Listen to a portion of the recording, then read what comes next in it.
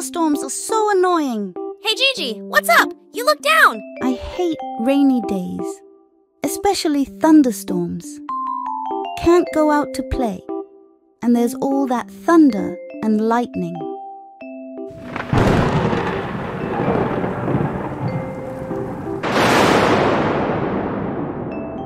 The thunder and lightning are so scary. How can there be something like thunderstorms? Don't worry, we're indoors. It's safe now. How about I take you to see Mr. Weatherman? He can explain why we have thunderstorms. That's a great idea. Better than just sitting here watching the rain. Hi, Mr. Weatherman. Well, hello. Today's weather isn't great. Stay indoors, okay? Yeah, today's weather is awful. I don't get why we have such scary things like thunder and lightning. Haha, thunder and lightning are actually pretty interesting. Let me explain how lightning and thunder happen. Let me guess first. On stormy days, the sky gets dark, almost like it's mad. Is it like the sky gets mad and throws something shiny down, and when it hits the ground, it makes a loud noise? Haha, that's an interesting way to think about it. But thunder and lightning rely on a key player, and that's clouds. Thunder and lightning are like electrical sparks between clouds. When strong winds move clouds, when two clouds meet and rub against each other, the water vapor inside the clouds generates static electricity, which forms lightning. So it's not something thrown from the sky. It's the clouds throwing down lightning. And the thunder happens because the air is shattered by the lightning. But I always see the lightning first, then hear the thunder. Is it because our eyes are positioned closer to the front than our ears? Ha ha ha ha ha. That explanation is quite funny. But it's not quite like that. The reason we always see lightning first and then hear thunder is because light travels faster than sound. Light arrives before sound. Next time you see lightning, try counting the seconds between the lightning and the thunder. Every 5 seconds means the lightning is about 1 mile away from you. Wow, thunderstorms have some really interesting science. Absolutely, but on stormy days, it's best to stay indoors. If you're outside, remember not to stand near trees or high places and avoid playing near water. Most importantly, if you hear thunder, try to quickly leave open areas and find a safe place to take cover. That way, you can protect yourself. We'll remember that. Thank you, Mr. Weatherman. You've made today's thunderstorm pretty fascinating. Oh, looks like the rain has stopped and it's clearing up now.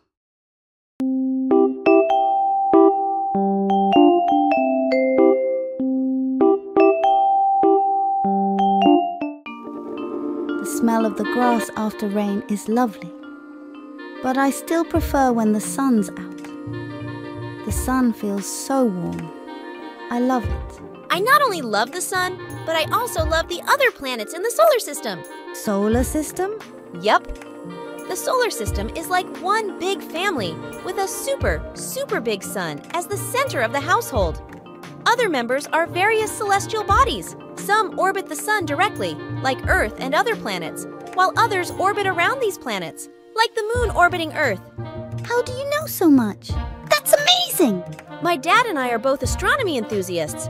He often shows me books about the universe and planets, and we frequently visit the planetarium. That's awesome! I don't know much about planets, but I'd love to learn more about the sun, the moon, Earth, and my favorite, Saturn.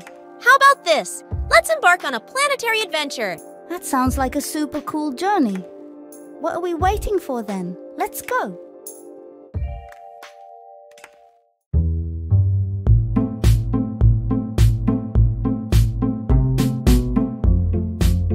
Wow, space is really beautiful. Yeah, but I feel like I could float away any moment. Hello there. Are you here for a planetary exploration journey? Oh, you're the sun. I'm so grateful for lighting up our world. Haha, yes, I'm the sun. They call me the super big guy. I've got immense heat and light. I'm a passionate giant, delighted to share light and heat with the other planets. I remember you're much bigger than Earth, right? That's right. My diameter is about 109 times the Earth's diameter, and my volume is nearly 1.3 million times that of Earth. My size and mass far exceed Earth's. The sun is such a warm and generous big guy. Oh, Lily is floating away. Are you all right? Feeling the weightlessness in space is quite something, isn't it? I'm fine, thank you. Yes, we're here to learn about planets. You're You're the moon! Hey, Lily! I almost couldn't keep up with you. This planet is so adorable. What planet is it? Hello, I'm the moon. I orbit around Earth. My diameter is about 1/4 of Earth's diameter. You're such an adorable little guy. Why are you sometimes curved and sometimes round? Because I'm constantly orbiting Earth, the sun doesn't always illuminate me fully. When you see me as round, it's because the sun is lighting me up entirely. But sometimes, the sun only illuminates a part of me, and that's when you see me as a crescent. Ah, I see now. Lily, over there, it looks like there's a really big fellow. Gigi, that's Saturn! Your favorite Saturn! Hi there, how are you? Are you talking about me? Oh my, yes. I've seen it in books. It looks like a giant yellow balloon with a gorgeous ribbon around it. Yes, you're just so cool! Haha, thank you. I'm Saturn. I'm the second largest planet in the solar system. My most striking feature is my ring system, a series of bright rings made up of ice and rock fragments that encircle me. These rings are spectacular and make me look even more captivating through a telescope. Yes, I'm your fan. I've collected many pictures of you. Thank you for your admiration. Although I'm beautiful, I'm not suitable for human habitation. My conditions are extremely harsh for humans. That's right! The most suitable place for us is still our home, Earth! Can you point us in the direction of Earth? Look over there. That beautiful blue planet is Earth. Hello, folks. I spotted you while you were chatting with the moon. Are you enjoying your journey? We're having a blast. But right now, I'm starting to miss the landscapes on Earth. Forests, rivers, oceans, and all the fascinating animals. Yes, I'm the only planet in the solar system with life on it. I'm quite a special place here. That's truly amazing. I've heard people refer to you as the blue planet, and it seems from space, you really are blue. That's right. Over 70% of my surface is covered by water, which gives me the blue hue. I boast a diverse range of natural environments, including continents, oceans, rivers, lakes, mountains, plains, and forests, nurturing various plants and animals. Oh, I'm so proud of our planet. It's so incredible. I love you all very much, and I ask you to take care of me. Conserve water in your daily life, avoid littering, and protect the oceans and forests. Let every species living in me have their own space. That way, I can stay beautiful and vibrant. Earth, we'll make sure to take good care of you, beautiful blue planet.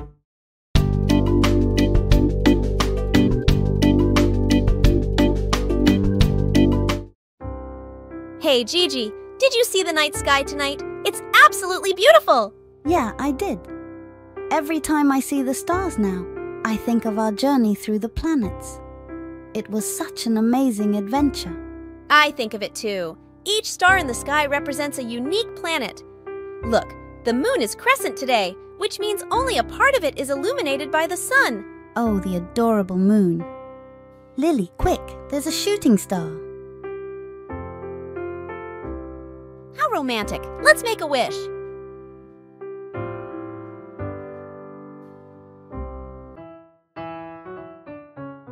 Hi, Loogie. What are you doing here? There was a rabbit here just now, but it ran off as soon as it saw me. I followed it, but couldn't find it. I think it might have gone back home. But I didn't see any little houses on the ground. Ha-ha!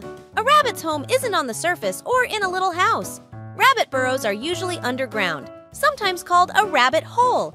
They dig their burrows in soft soil or under grass, and these can be quite deep, often with multiple tunnels and rooms. Sounds interesting. Let's go find the rabbit hole. Even if you find the rabbit hole, it doesn't mean you'll find the rabbit. Rabbit burrows usually have multiple exits, so if danger approaches, the rabbit can quickly escape. Rabbits are really smart. Rabbit burrows are fascinating. Actually, besides rabbits, many animals have interesting homes. Like spiders. Spiders make their own homes in the form of spider webs. Some are round and symmetrical, while others are irregular and triangular. Besides being their home, spider webs help spiders catch small insects. Spiders place webs where flying or crawling insects might pass by. And when prey touches the web's threads, The spider senses it and swiftly captures it. Wow, spiderwebs are really unique homes. Beehives are special too. Bees live in beautiful hives made of beeswax and pollen. Inside the hive, there are neatly arranged hexagonal cells. These cells are used to store honey and pollen, as well as to nurture baby bees. Wow, beehives are both a home and a workplace for bees. That's truly amazing. Oh, I thought of another animal with a unique home. What is it? Tell me. It's the home of ants. Ant homes usually consist of one or more underground tunnels connected by passages. The size of these tunnels varies among different ant species. Some can be small, while others can be very large and complex, almost like a palace. Like a palace. I didn't expect tiny ants to have such luxurious homes. That's not all. Inside an ant's home, there are rooms with different functions, including nurseries for raising larvae, storage rooms for food, and chambers for ants to rest and protect themselves. Different types of ants have different roles at home, like caring for the young, foraging for food, cleaning the nest, or guarding it. That's truly a big family. Ant homes are amazing. Look, there's a squirrel. It's so fast. It went into that tree hollow. I get it. That's its home. Yes, squirrels like using tree hollows or crevices between branches to build their homes. They choose dry, safe, and concealed places, often within tree trunk cavities. Squirrel nests are made of twigs, leaves, and other materials. They construct a round nest, which serves as not only their dwelling, but also a place for storing food and raising their young. Sounds like a cozy home for squirrels.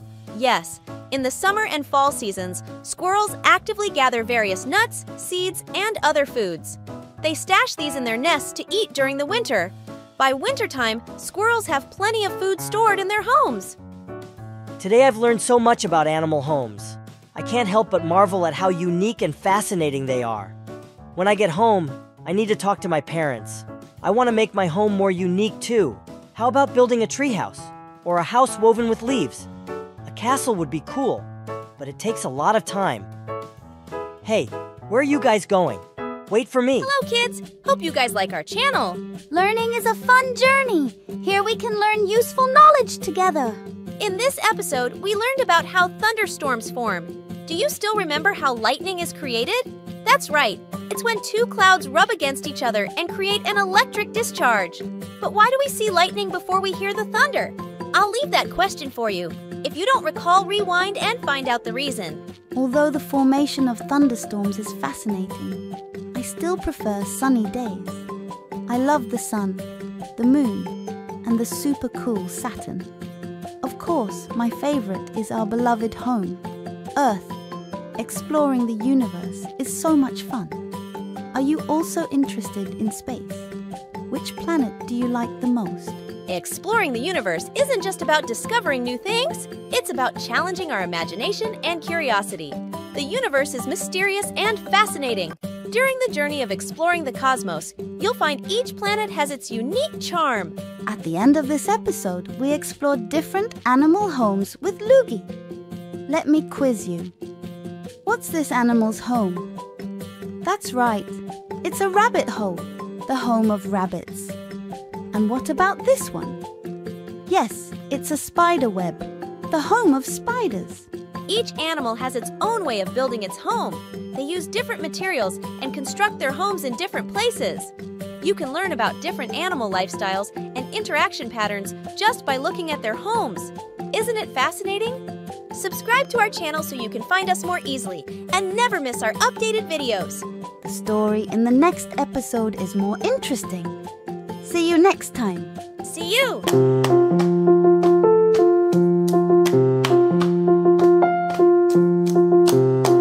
Oh, say a playmate, come out and play with me, and bring your dollies three.